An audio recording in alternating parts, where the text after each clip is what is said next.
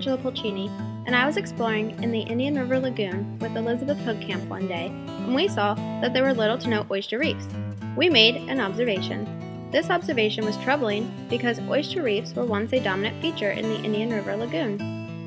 During our summer internship with COSEE, Florida, we teamed up with the Florida Oceanographic Society and Dr. Vincent Encomio to find out what happened to the reefs and what we can do to restore them. We found out that globally oyster reefs are in decline. 85% of oyster reefs are dead or dying. With the loss of oyster reefs, there's a loss in water filtration and habitat. There are two commonly used methods in artificial oyster reef construction: oyster bags and oyster mats. Oyster bag reefs are composed of mesh bags filled with oyster shell. Oyster mat reefs are composed of mats that have oyster shell directly fixed to them.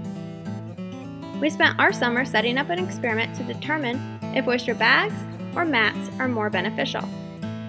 I felt because of the design of the oyster mat that it would work the best, and Elizabeth thought that the bags would work the best. We both made inferences. Making observations and inferences is how science works. When we observe something is happening, we become curious. We naturally make inferences to figure out what is going on, and then we perform tests to see what caused our initial observations.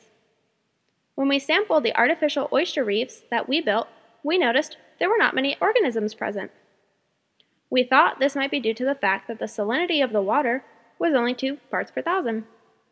Aha! Another observation and inference.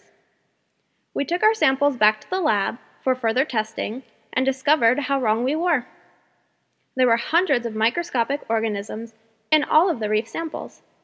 From our analysis, we concluded that the mat reefs had a higher abundance of organisms, so it looks like my initial inference was supported. More often than not, when we are performing experiments to test our inferences, we end up with more questions than answers, so the process starts over. Observation and inferences are the driving force of science, so I encourage you, never stop asking why. For more information on my research and the research of other ocean scientists, please visit coseeflorida.org.